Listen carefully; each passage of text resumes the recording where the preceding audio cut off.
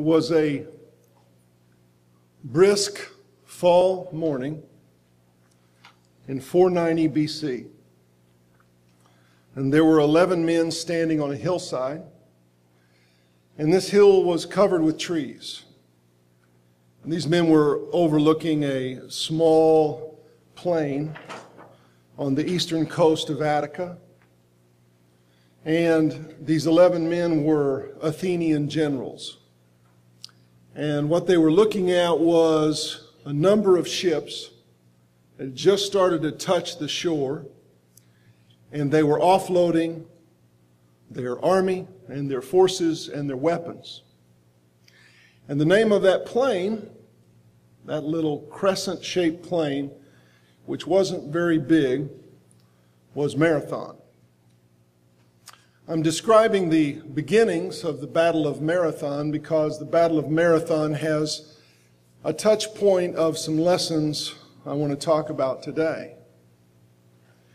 This particular battle, almost every historian will agree, is a turning point in world history.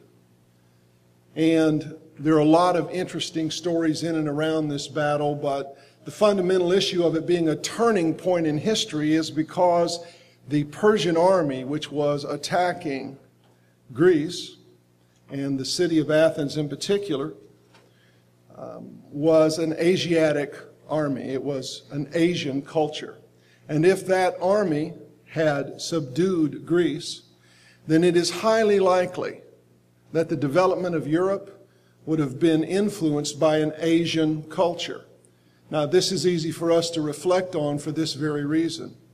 Look at the development of Europe in our lifetime, which was influenced heavily by Greece and Rome, two civilizations who cared for freedom and who cared for independence, and all that brought to Europe and consequently over to the United States. And look at what happened with the development of China. There's no doubt in the minds of those who analyze this that had the Persian army won, Europe would have been a far poorer, less free set of nations than they were in the time that we live. Of course, the 11 generals didn't know that. What they were looking at was a massive force that was set to destroy their homes. And they were trying to decide whether they wanted to do anything about it immediately or whether they wanted to fall back or how they were going to deal with it. The Persian army was led by a very famous and very successful general whose name was Datis. The ancient sources say that his army was of approximately 100,000 men. 100,000 men.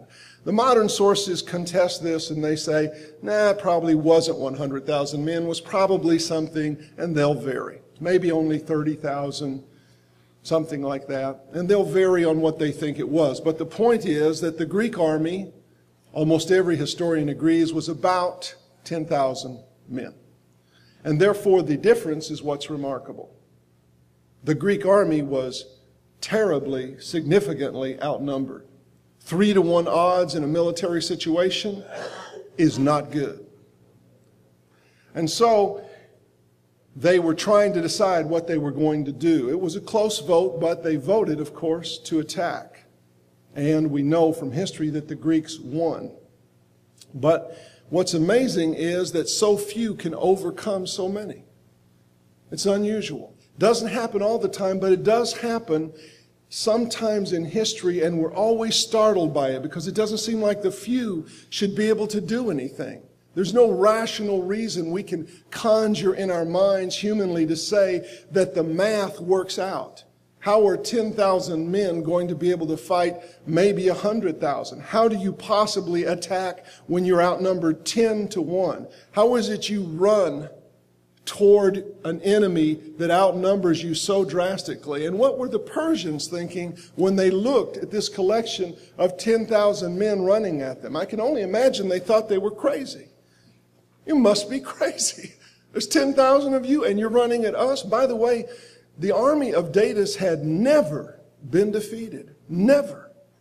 A massively bigger army that had never been defeated. And the Greeks lined up, grabbed their swords, and attacked at a dead run and hit that Persian army And over blood and bone and bodies, they drove that army back into the sea, back on those ships, and they won the day. One turning point in the history of the world. Well, brothers and sisters, take a look around.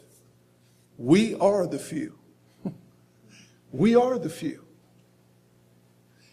We have, therefore, some similarities we want to look at, but we want to look at them not from necessarily a military point of view, because that's not always going to be a parallel. We want to think about them in the eyes and in the mind of God. How does Jesus Christ look at the few? Because that's what he has, and that's actually what he plans for.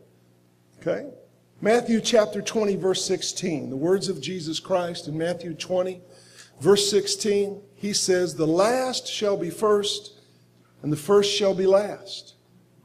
For many are called, but few are chosen." We are supposed to be the few. God favors the few. That's the way God likes to do business. He invests in the few, and he wants them and he empowers them to overcome the many. There is no greater testimony to this than the very life and teachings of our King and our hero, Jesus Christ. Think with me for a moment. We know that Jesus Christ taught for 3.5 years. And for 3.5 years, he did countless miracles. The book of John tells us that there weren't enough books to hold all the wonders and the miracles that Jesus Christ did during his ministry.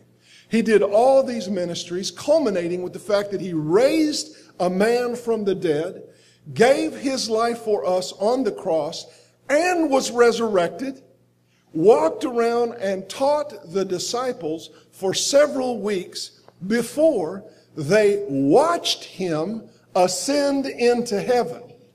And after all of that amazing life, that amazing ministry, how many people signed up and said, "I'm in it, I'm for you, I'm here"? 120. 120 people were showing up and saying, "I'm on board," after 3.5 years of the ministry of Jesus Christ. Jesus likes the few. Jesus will take those odds. That's who Jesus is. That's what he's planning. That's what he likes. He works with the few. He likes the few. He chooses the few. But we're not just the few. We have some other attributes we need to think about today. I'd like you to turn with me to Matthew chapter 11. Matthew 11. Let's take a look at this important set of scriptures. In Matthew 11, we begin to read the story of one of the great servants of God. His name was John the Baptist, and John the Baptist was put into prison. He was arrested and he was thrown into prison. And he began to hear about the works of Jesus Christ, so he sent his disciples out to ask Jesus a couple of questions. And Jesus had high regard for John as a servant. He knew that he was a servant of God. He talked in high praise of John in other parts of the scripture. So he told the disciples of John, "I want you to go back to John and tell him what you see and what you hear." And then he begins to tell those disciples, "Here's what you're going to say." And he basically tells them two things. The first thing is he tells them, "Tell John that you see the blind see, the lame walk, the deaf hear," and basically miracles occur. Okay? The power of God is on display, and so the power of God is what you see and hear. And then he told them to tell him one more thing. I want you to read this with me. And he said, "Tell John the gospel," read it with me, "the gospel is preached to the very wealthy." Is that what your Bible said? No? You don't have that translation? Let me try that again. The gospel is preached to the politically connected. Anybody? No? No, our Bibles don't say that. They don't say that at all. They say the gospel is preached to the poor. The gospel was preached to the poor because, brothers and sisters, that's the people who are interested. Now, there's very few of us ever part of this faith who ever had any great wealth, because it's very difficult to love God and to do the things of this calling and be very wealthy. Maybe if you've been able to do it. But by and large, this gospel is preached to the poor because it is the poor who can listen. It is the poor who can care. It is the poor who won't be distracted. Let's read another section of scriptures. Let's go to Matthew 25. In Matthew 25, beginning in verse 31, this whole chapter is filled with parables, by the way. If you like parables, you're going to love Matthew 25. Always a good thing to read through. There's another parable right behind another parable. As we know, our King taught in parables quite often. But in this particular chapter, beginning in verse 31, we find this famous parable of the sheep and the goats. And the king has returned, and he is going to separate the sheep from the goats because he's going to give the kingdom to the sheep. And so he begins to tell the sheep in verse 35 some of the things they've done. He begins to recount for them things he's noticed. He says, I was hungry, and you gave me meat. Thirsty, and you gave me drink. A stranger, and you took me in. Naked, and you clothed me. Sick, and you visited me. In prison, and you came to me. And the sheep say, whoa, hold on. Jesus, we don't remember doing that. When did we ever do that to you? Because if we had done that to you, well, that would really matter. I mean, that would be important. Just think if you could go back in a time machine right now and hand a cup of water to Jesus Christ, we would all just be waiting on pins and needles for you to come back and tell us about handing that cup to Jesus. We'd be thrilled to hear it. Okay, what did he look like? Did you spill it? What happened? Did he drink it right away? We'd be excited because it would really matter because it would be Jesus. And that's what the sheep think. But Jesus answers them in verse 40, and he says something very important. He says, if you have done it, or if you've done it to the least of these, my brethren, you have done it unto me. Now, we want to focus on this word least for a minute, because it's an important word. It's got a lesson in here for us.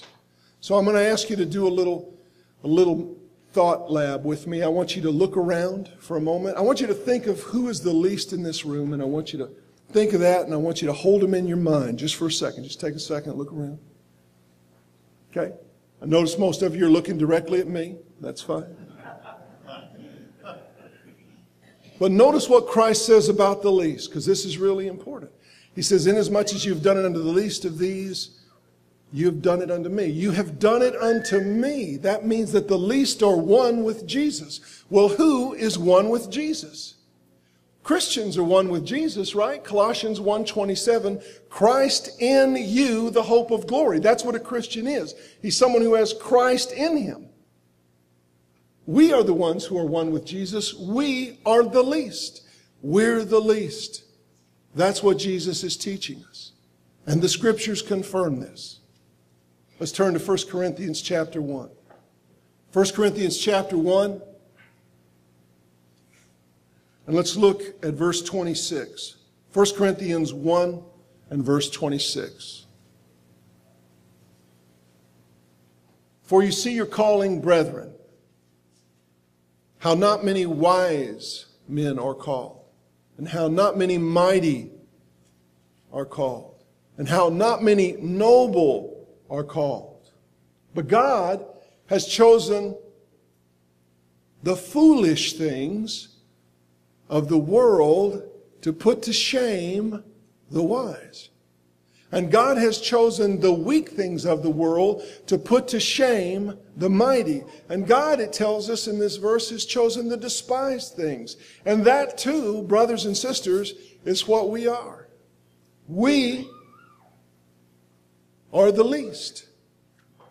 We are the rejected. We are the foolish things and the despised things and the weak things of this world. How many of us here this year got a Nobel Peace Prize? Not this year, okay. So we don't get awards. We're not the praised of the world. We're not the famous. We're not the appreciated. We are the unappreciated, and we are the unappreciated for a reason. Because you can't, it is too big a wave to get over. If the world loves you and the world is praising you, the praise of men is an enormous, powerful wave that will wash you out.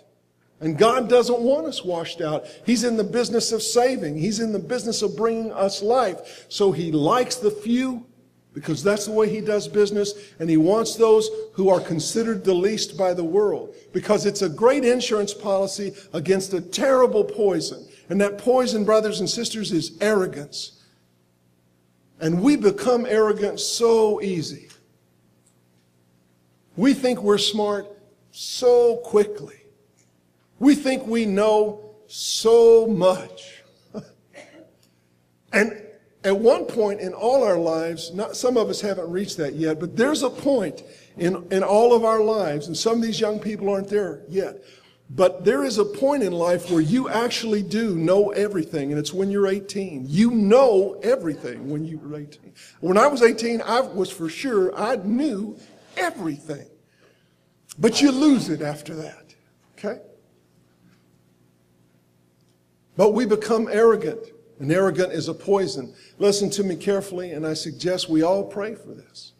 Let us pray that we don't become arrogant because you can't. I believe this with all my heart, and I'm not going to go into a lesson on it, but I believe you can't have a relationship with God if you're arrogant.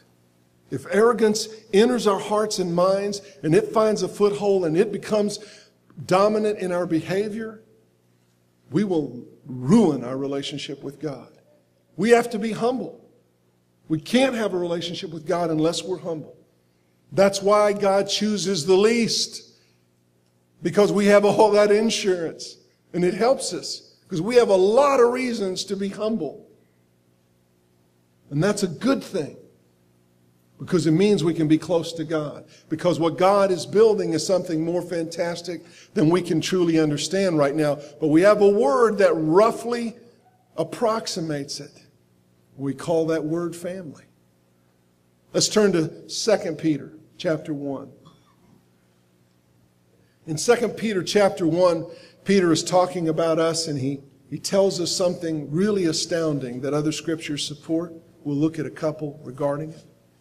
2 Peter chapter 1 and verse 4, Peter says that we have been given, that we who are called have been given what he terms exceedingly great and precious promises. And he says that we will be partakers of the divine nature. Actually partaking of the divine nature. God wants us to have His nature. That's what He wants us to have. That's an astounding revelation. Let's look at 1 John chapter 3, another famous, important apostle who tells us something very similar to this. 1 John chapter 3, verse 1 and 2. 1 John 3, 1 and 2. Behold, what manner of love the Father has bestowed on us, that we should be called the children of God. Therefore, the world does not know us, because the world did not know Him.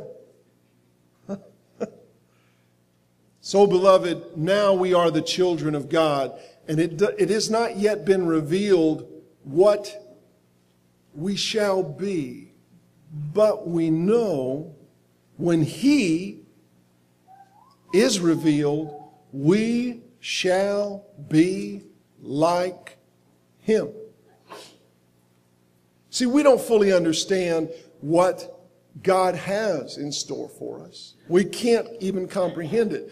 Paul told us that in 1 Corinthians 2:9, eye has not seen, ear has not heard, neither has it entered into the heart of men the things which God has prepared for those who love Him. But John is telling us here, we do have one clue. When Christ returns, we will be like Him. That's what the Apostle John is telling us. And just like Peter said, we will be partakers in the divine nature. That's what we'll have. We'll have the divine nature in us. So here we have the scripture telling us there is God the Father, There is Jesus Christ the Son, and we are the children. What does that sound like? Sounds like family. And this is a family not in name only, but this is a family that lives the way a family is supposed to live. That's the kind of family we have to be. Okay? It's not just a label. It's not a bumper sticker. Okay? It's not a banner over the feast, although there's nothing wrong with banners that says we are family. Fine, you can have a banner that says we are family, but that ain't going to get it done. Okay? It's got to be more than that. And Jesus Christ told us what it's got to be.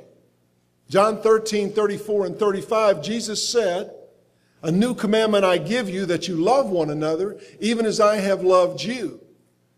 And by this shall all men know that you are my disciples, if you have love one for another." We, brothers and sisters, we have to begin, we have to continue, we have to make sure that we are loving one another as brothers and sisters, truly in a family. That's the call.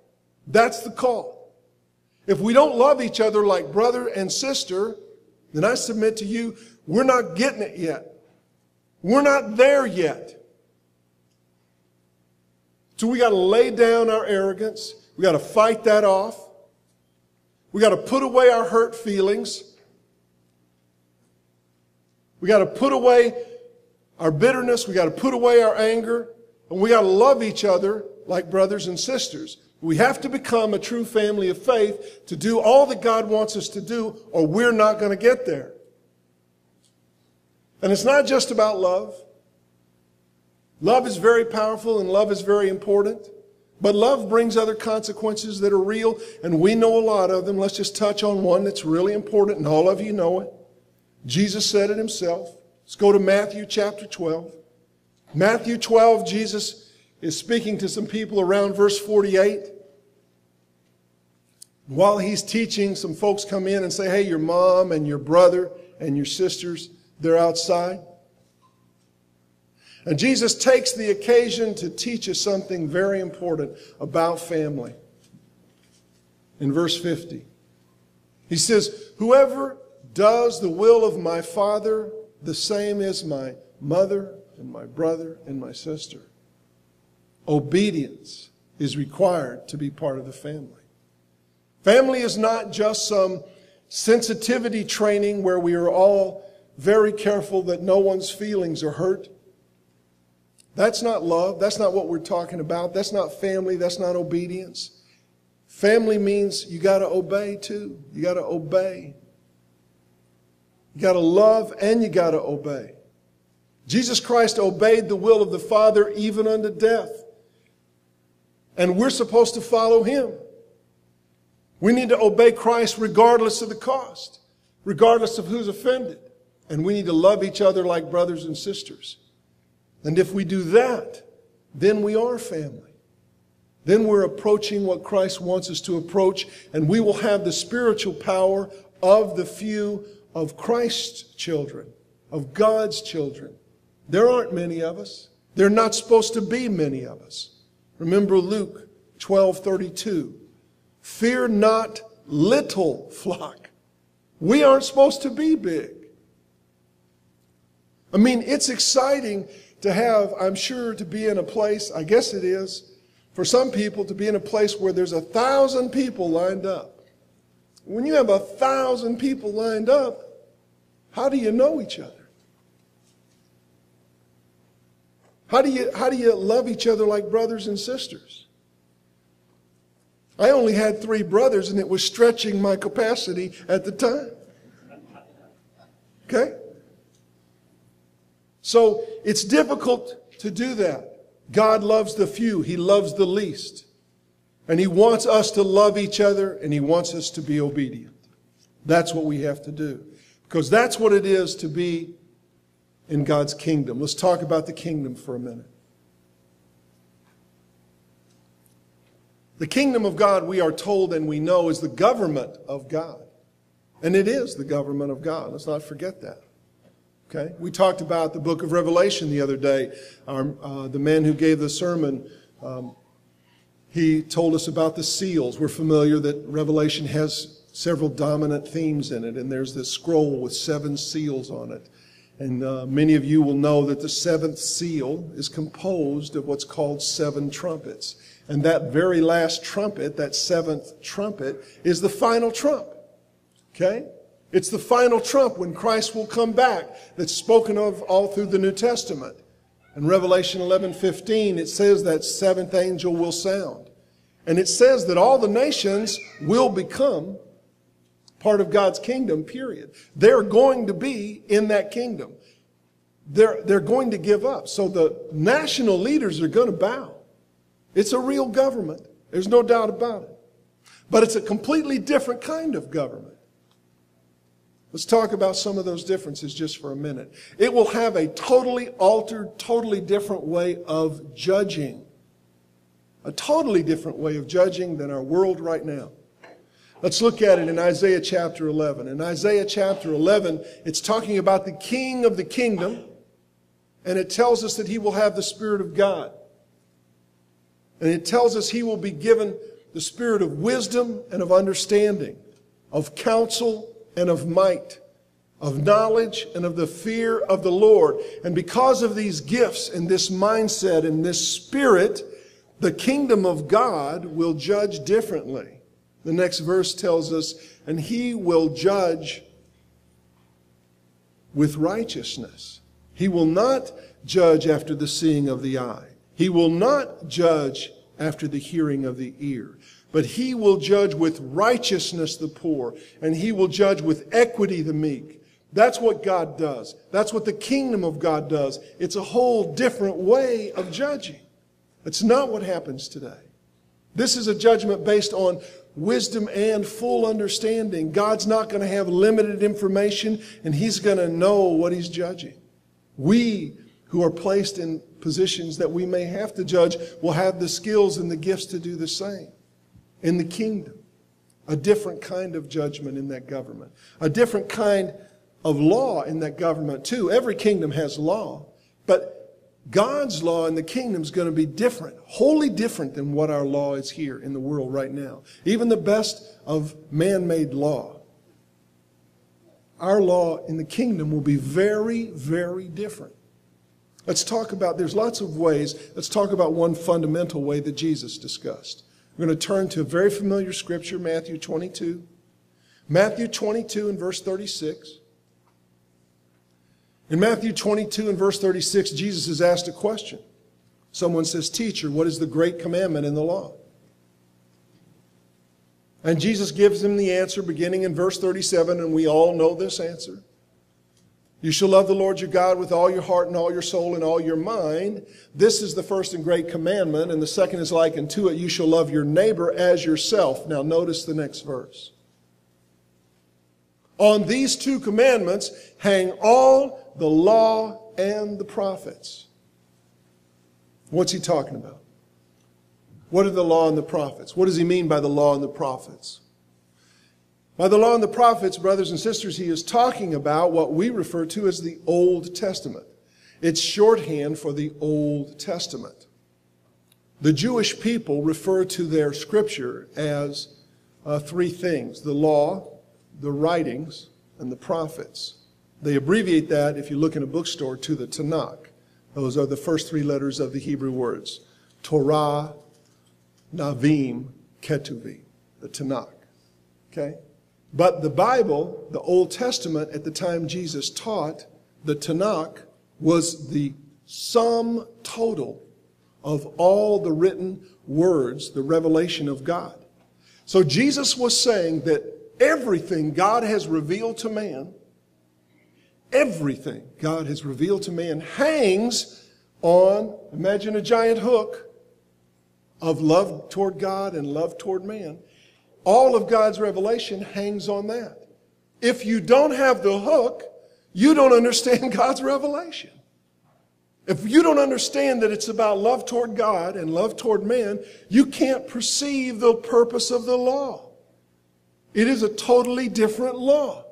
It's not a law built to make profit like we, in our world, the governments pass laws so the government can make more money.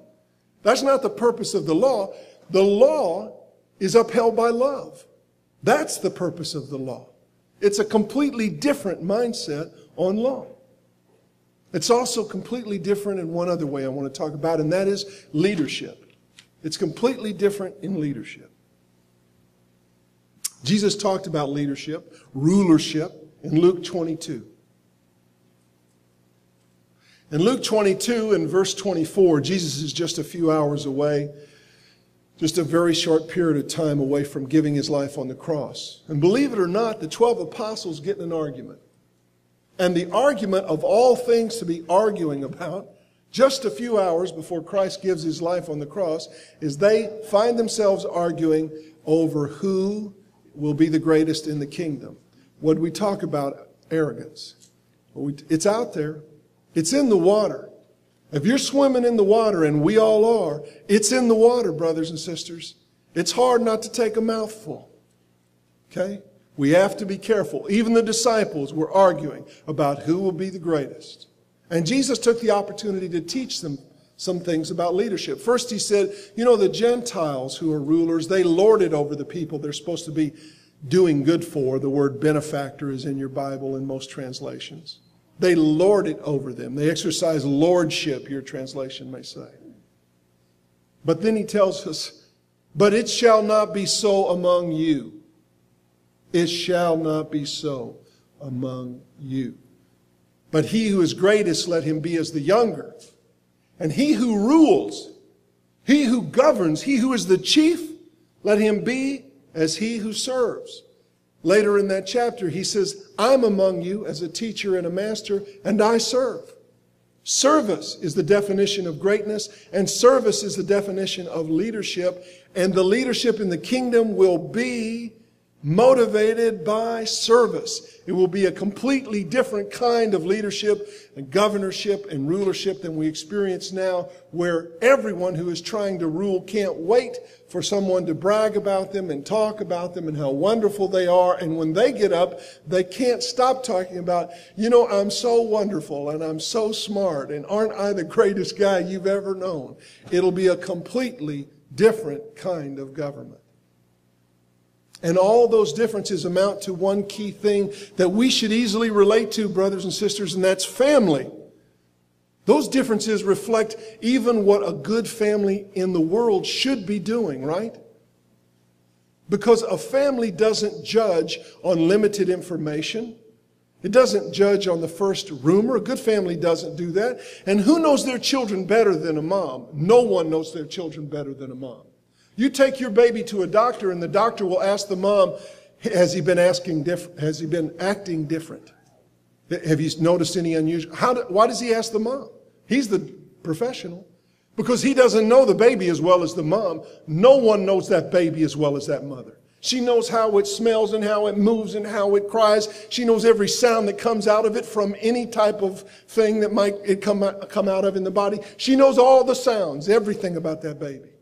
No one knows a child better than its parents if the family's working right. And therefore, when they judge the child, they judge with wisdom, with a spirit of wisdom and understanding if they're doing it right, because they can tell if their child is up to no good. Sometimes they are. And they can also tell if their child was just doing something out of stupidity, which I did a lot of. Okay? Probably both. But a family can tell. Okay? And a family lays down the law on its kids for a reason. Because mommy and daddy love you. The law is don't run in the street so you won't die. Well, mommy and daddy would like you to live a little longer. So running out in the street is not a good option. That's why families laid down the law. Okay? That's why they do that. And the rulership in a family, what does the most powerful beings in a family do? When the weakest are sick, when the weakest are hurt, the most powerful beings in the family, mommy and daddy, take care of the weakest. They serve the weakest. And sometimes the weakest are very sick, and the little children don't know this, but so are mommy and daddy. But it doesn't matter. They stay up all night with the child who is sick because they serve. Because that's what family does. They serve the weakest. The most powerful serve the weakest. Leadership should be service. And if our families are working right, we'll understand that. Leadership is meant to be service. And not all of us know this, but some of our brothers and sisters know this. When a family doesn't have enough food for everyone to eat, you know who gets the food? The babies, the children. The parents go without, and they give it to the children. That's what happens. That's what leadership is. Okay? So yes, brothers and sisters, we are the few. You bet. We are the few. And yet, we're the despised, but we can call ourselves the children of God. And we are moving toward a kingdom that is a family. A family. And we have to hold on to that, and we have to preserve that so our children have that faith. So we can give them that same faith. So this faith does not die from this earth. And we need to pray every day that our families stay together and that we have the strength to be willing to serve, the strength to be willing to love the way we should our families, no matter what the hardship. And we need to pray that we will have the courage to be willing to suffer and to sacrifice so families, our families, can stay together. So we can teach our children not only about family and our families, but by example also point to the family that we're all headed toward. Because we are put in a family to head toward a family. And we are the family of the few. And we are the family of the few that overcome the entire world. God bless you on this Sabbath day, and God bless you in the keeping of it.